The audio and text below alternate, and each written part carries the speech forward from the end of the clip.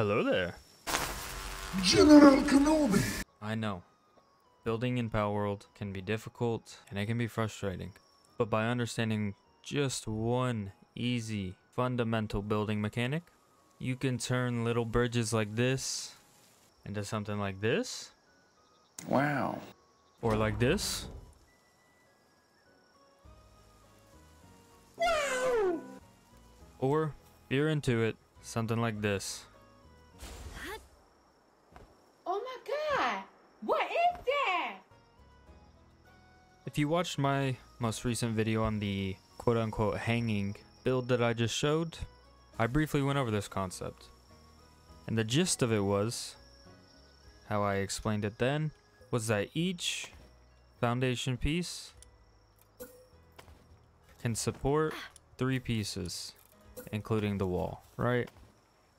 And while that's true, there is a much easier way to explain this. And that is by saying each foundation piece can support 2 building pieces from each side and 1 diagonally. And we can use the fact that this takes into account no vertical height, right? So I see a lot of people say that they can't get their bridges to connect, etc. because how they'll start it, at least how I see it, is they'll go, they'll start with a foundation, build a wall, a stair, some roofs. Oh, you can't go any farther from here. Okay, so how do I do it from here? Because I can't build a stair. So what they'll try to do, they'll place a foundation,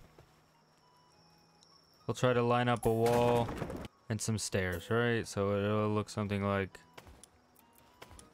this. They have their stairs. And then, they'll get it closer than this because they spend more time. There's a much easier way to do this. Would you like to explain? Is there no food in here or something? Like, what's going on? There is no food in here.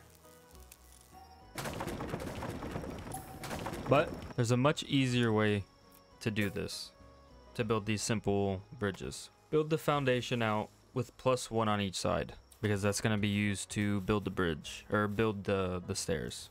You have that, you can build your stairs. You can build your roof the entire way down.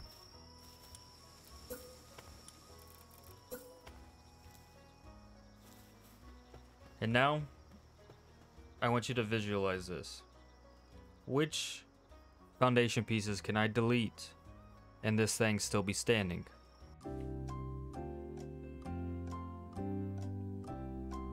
If you said these 3, you are correct. Because this foundation is supporting this piece, which can be built out 2. Honestly, you can delete one of these. The other one you have to keep. But you can delete one of them.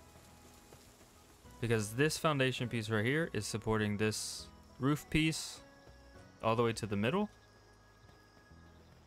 And then these 2 are supported by this one.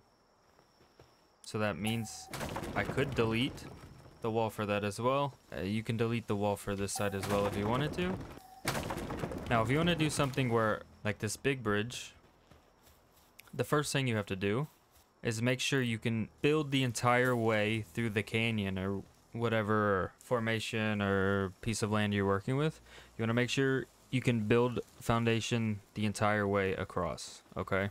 Because if you don't, you're gonna run into trouble with the stairs. To demonstrate this, what I'm gonna do is I'm going to actually build a bridge from about here over there. Good night. Build a bridge from here all the way over there. Okay, let's start.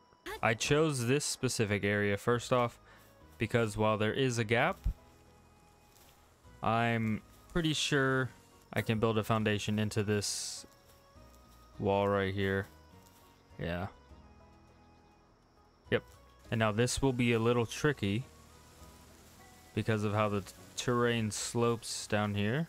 So what I need to do is build the first foundational piece a bit higher.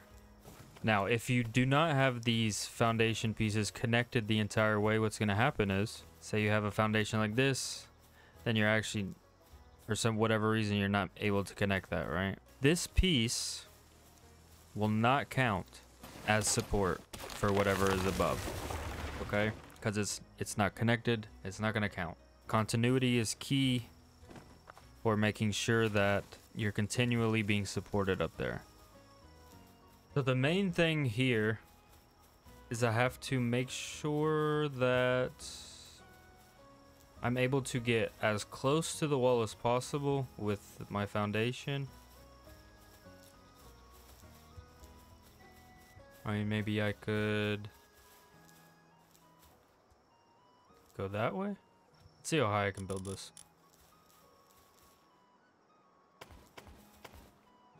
Oh,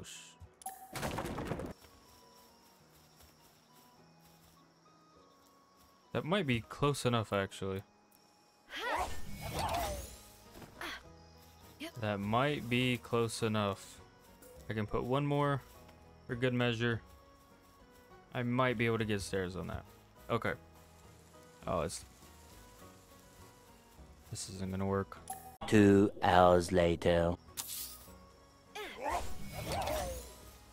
Next, what you'll need to do is whichever side of the foundation that you can get closer to the wall, you want to build up from there.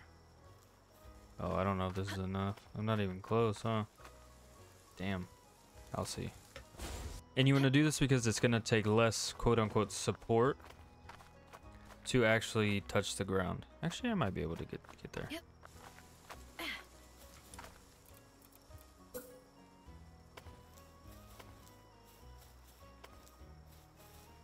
Oh, look at that, so close. Alright. We're restarting.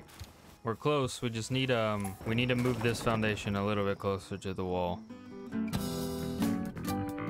Needs to be like right here. If we can get that. That's possible. I don't know. Let's find out. That's too high. That is also too high. Damn. Oh, wait, hold on. Bruh. What do you mean? Okay, maybe this will do it. It's about the same, isn't it? Now we're a little bit closer, huh?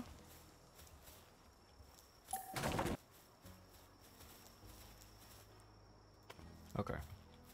So I have a foundation piece here. So we build back up.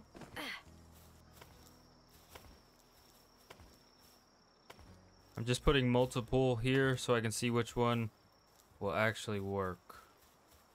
Which height will work, I mean.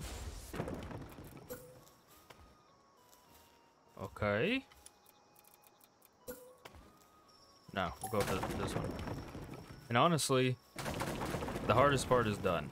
This is indeed the single hardest part of building this thing. Is finding which height will work and finding where you can place your foundations at. Should be able to from here. Yep, we're good. Look at that. Now we can delete those. And now we have built a bridge across this entire valley. One thing we can do is cut these freaking trees down. With one row of foundation at the bottom, as we learned earlier, you can use that to build 2 out, right? So you can build these bridges 3 wide with one row foundation at the bottom, besides this. If you want to build extra stairs at the ends, you'll have to add 2 foundations on the edges. Okay. So when you get to this part, if you decide to build extra width to this, when you get to the edge, what you'll have to do, not gonna be able to do it. Okay, so in this specific situation, I cannot accomplish it. However, if you wanted to build 3 out with stairs on both sides or ramps or whatever, you would have to build additional foundations at the end points like that. Because what happens is this foundation right here at the end inside the wall. So that foundation is right here, right? And like we learned earlier, it can support all the way out here, but only one diagonally. So it's only able to support this piece and this piece. Right? So I can't build any stairs right here. So if I want to build an extra row of stairs, I need a foundation right here for this stair. And then right here for this stair. Currently, the last foundation underneath is right here, and that is only able to support one diagonally on each corner. Usually this is the part where people will try to lay a foundation down and line it up, or this is where you can do that if you wanted to. And that's basically it. I hope I was able to teach you a little bit about the structural support system in Palworld. If you didn't understand it already, it's not super complicated to understand, and once you do understand it, you can use it to build bigger and better bases. The background footage you're seeing now is from the full build of the bridge I showed earlier at the beginning. I will be posting that. I just have to edit it a little bit and voice over that. Let me know what you guys think down below. Thank you all for the support.